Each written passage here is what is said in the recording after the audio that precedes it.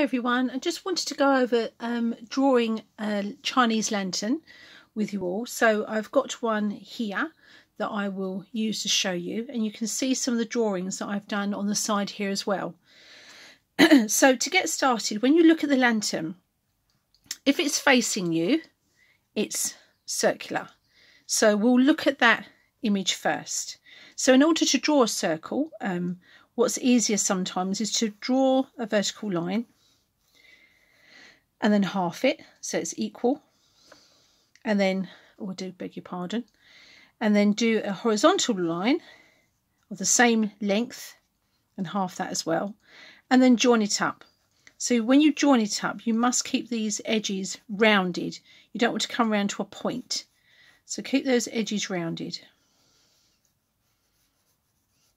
So that will help you draw a circle. Now, with this in mind, we've got the central point here where the stem comes out of, and then we've got these lovely markings that are just coming out. I'm going to draw them in a little bit heavier, just so you can see them a bit better. Ordinarily when I do sketches, I would sketch quite lightly, but we'll do it heavier here so you can just see.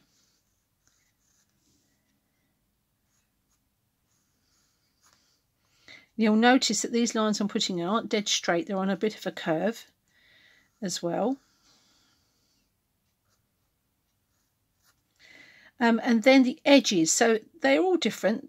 Some of them will come in a little bit, so this one's sort of rounded here and dips in and comes out a bit.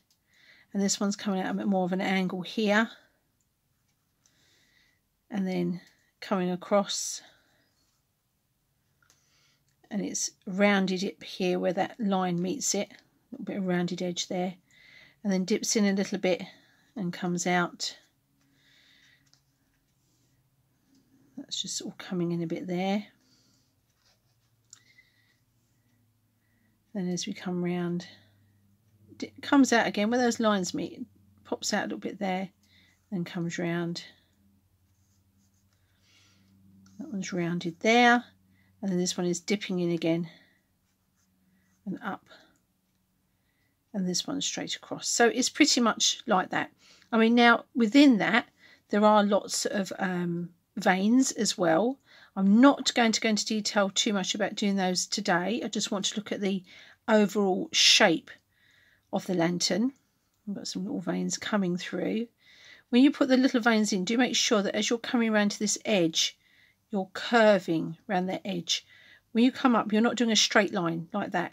You're going to come down and do a little curve. So as if that vein's going around the plant, which is what it is actually doing. It's going round. It's not just coming down and going straight to that edge. You're coming down and you're going to do a little curve at the edge there.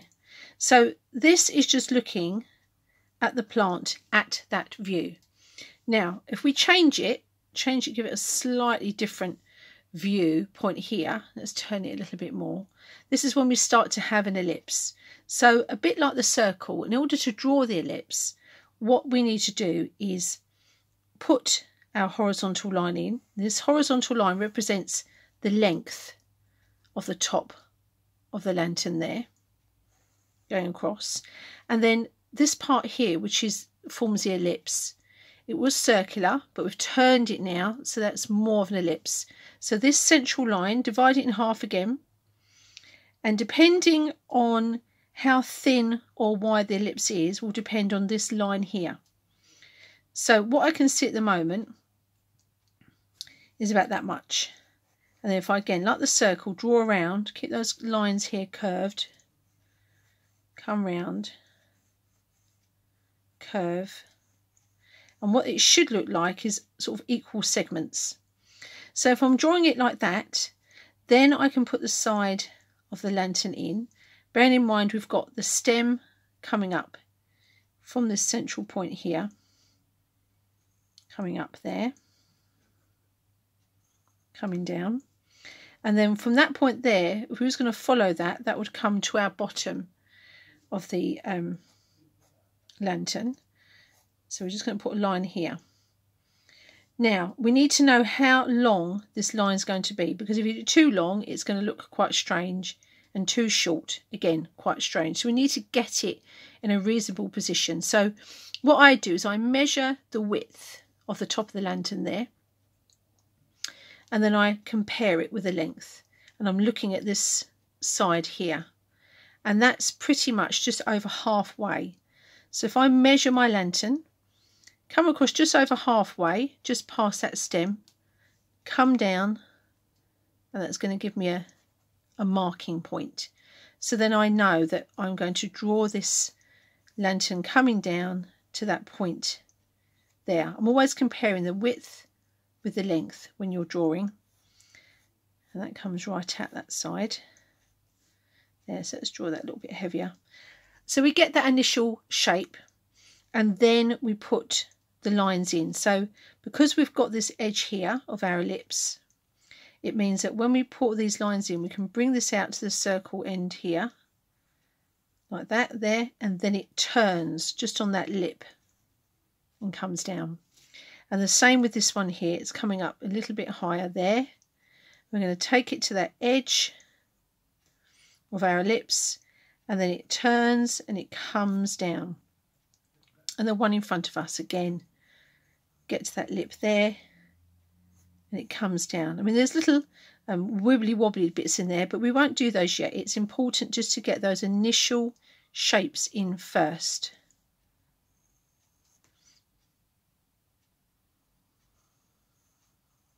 Again, coming around there, and then ones at the back are just coming out to that edge, and then it's going around, and this one here is coming up to that edge, and actually that one's going out a little bit further there.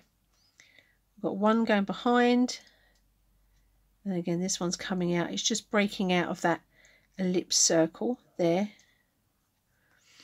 and this is coming out there. So that is that sort of angle. Hopefully that's quite helpful. Then we're going to look at turning it to its side. So we might just see a teeny tiny bit in the top there. And again, when we put that ellipse in, this ellipse now is a lot thinner.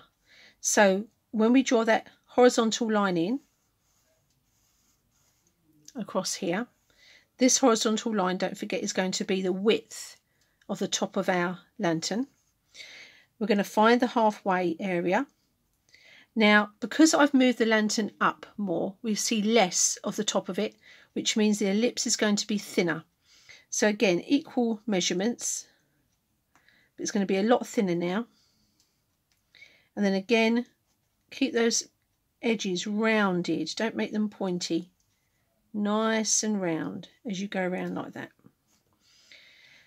Now we're going to see more of this side of the lantern, because we've now turned it. So again, we could measure the top of our lantern here, and I can see more of it now. So that's pretty much, I'm going to say the length of it comes to about 3/4 of my top. I'm going to come down, put my mark off there, and then we're just going to look at that rounded shape of the lantern we're going to put in there. And again, once we've got that in, we'll go back to that top. So we've got our, we can't really see now because we've got the top here of the stem that's just coming out in there. And then what we've got here is where they've got the curve point, that's now touching the stem, and it's a little curve, and that now comes down and goes down to our point, and the same this side, comes down, goes to that point there. And then from this top bit here, that's smaller in there, and it comes out quite wide on this one here, goes round, and we've got another one that's quite slim in there, just barely see it, that's coming around, keeping to that shape, and it's now going back into that centre bit, coming up, that's going above our ellipse line there and coming round. And as we go around the back again, and we just following this round,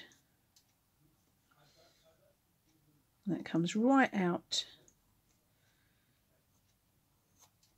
and bends in, and this one here is coming right out there. So in that respect, you get 3 different angles of your lantern. The top one, where you're looking straight at it from the very top and it's circular. When you start to turn it, this circle now becomes an ellipse and you start to see less of it. So depending on how much that's turned will depend how wide you see it. But do remember, with your circle, you're doing your horizontal line first, which represents the width, and then you half it. And in general, if it's a full circle, these lines here will all be equal. And you're going to join those up. When you join them up, do hold your pencil halfway down. So I'm holding mine here.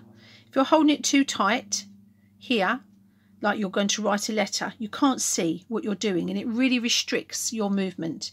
If you hold the pencil further back, you've got more movement. So as we turn this down, again, the horizontal line is going to represent the width of the top of that lantern. But now we see less. So this line we're going to half again. And these 2 lines here are going to be equal. And then we can go around and draw that ellipse in. And then as we go thinner, again, the same line is going to represent the width. Half it. But this line here is going to be a lot shorter.